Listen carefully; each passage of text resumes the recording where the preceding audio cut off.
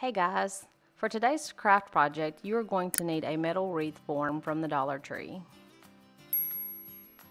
You are also going to need a set of wooden stars. You can locate these at any of your crafting stores like Hobby Lobby or Michael's. You're going to need 5 sets of clothespins. You can find these at the Dollar Tree or at Dollar General. Dollar General does have a better offer on these clothespins. You will need 1 or more decorative spools of ribbon. This can be your favorite ribbon or a ribbon of your choice. You're going to need Rust-Oleum's Deep Blue Ultra Cover Spray Paint. You can get this at Home Depot. Also Rust-Oleum's Apple Red Ultra Cover Spray Paint. I used this quick color white spray paint because I had it on hand, but I did go and get the Rust-Oleum's brand also.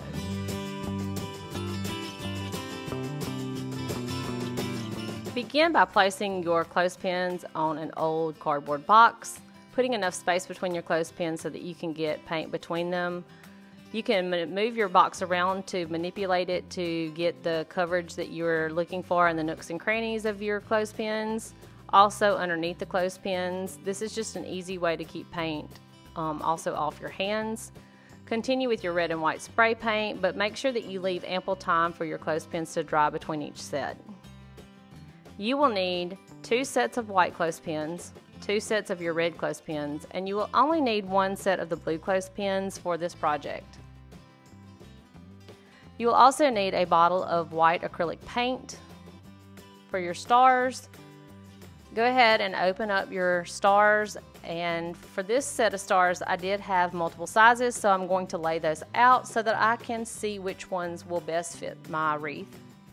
Once I've laid these out, I decided that the small and medium stars fit the best. As you can tell, the larger stars are a little bit too big for this project, so I'm going to lay them aside for another project.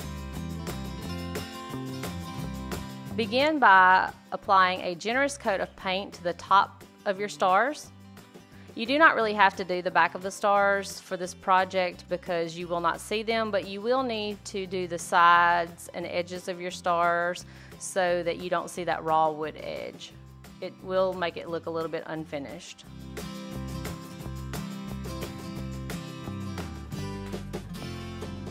Continue painting all of your stars. Once they are completely painted, set them aside for them to dry.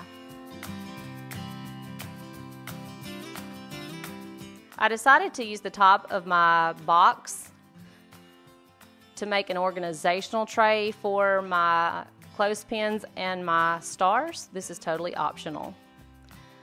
Remove the tag from your metal wreath. Choose a section of your wreath to start in.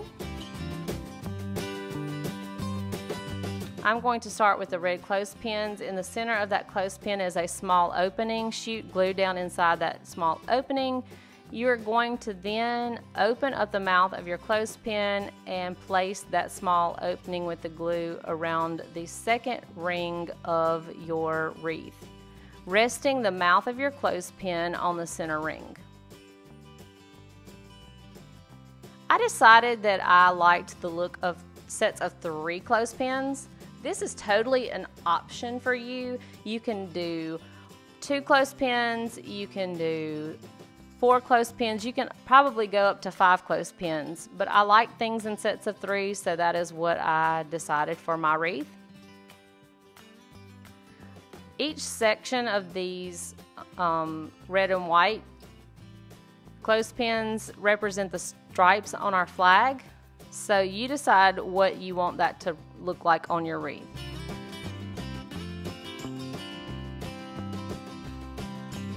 You can flip it over on the back to make sure that these are lining up properly.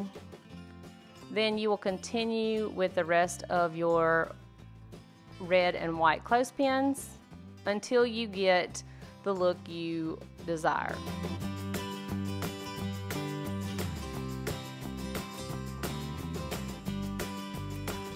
This does not take a long time. As you can see, even though I've sped up the video, it's still a pretty fast process.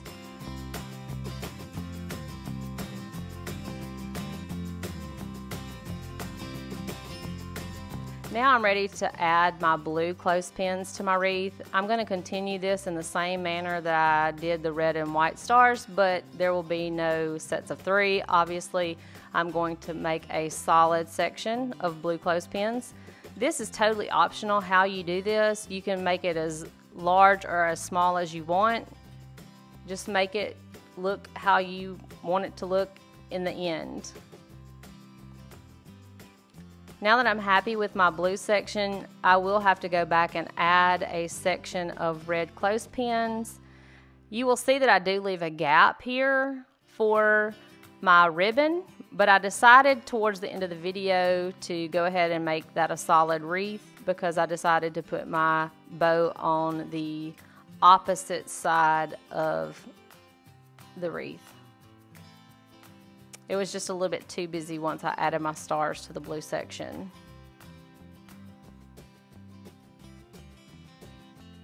It's already starting to look more like an American flag.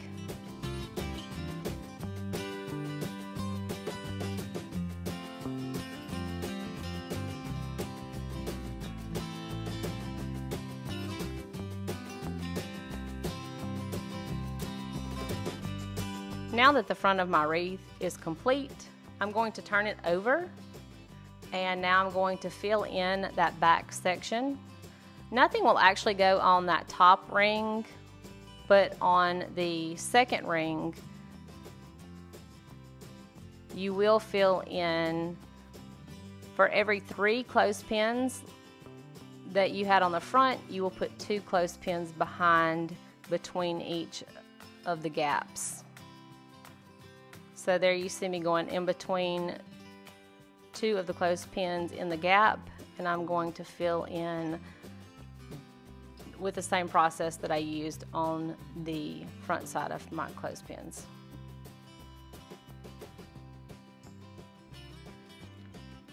Now you will use the second clothespin and do the same process.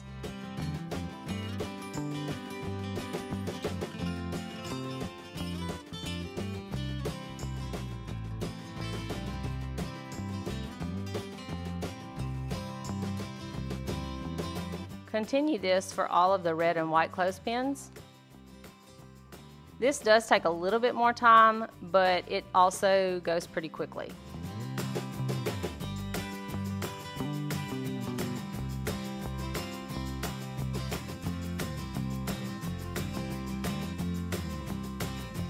With the blue, you're just going to put 1 in between each of the gaps behind the blue clothespins. Here you see me adding my stars to the center so that I can kind of decide where I want to put my stars with the different sizes.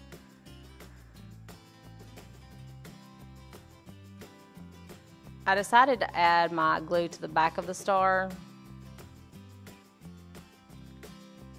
This is totally your choice on where you want to put your stars. I kind of wanted to see mine kind of coming off the wreath a little bit.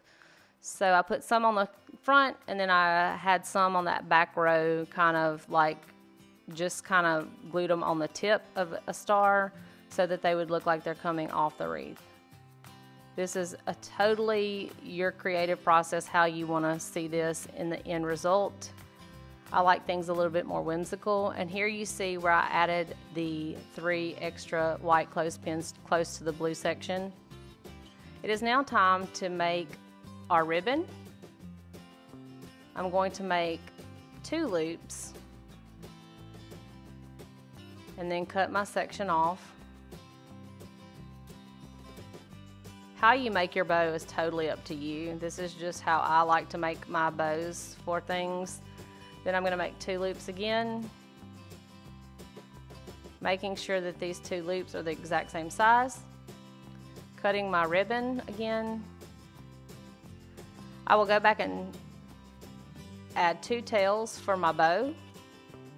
You can put these to the side for now. We will come back to that. Going back and checking my sizing on my loops one more time to make sure that they are the same length. Now I will fold them in half and then make an X, tying them off with a zip tie. Using a small piece of ribbon, I will fold it into itself, into the middle, and then I'm going to use that to cover up my zip tie. Cut off any excess ribbon that you do not need. Do that with both sides. Make sure that you hold it down long enough to obtain a secure hold. Now taking the tails of your ribbon, glue them to the back of your bow.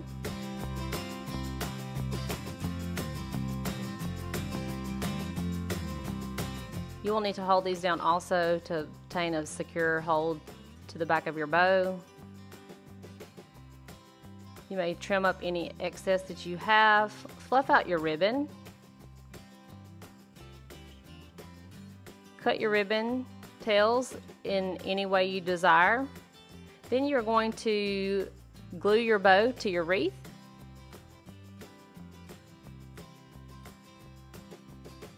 And here we have our finished DIY clothespin flag wreath. If you have enjoyed watching today's project, hit that subscribe button and click on the notification bell so you will be notified when I upload my next video. Thanks for watching.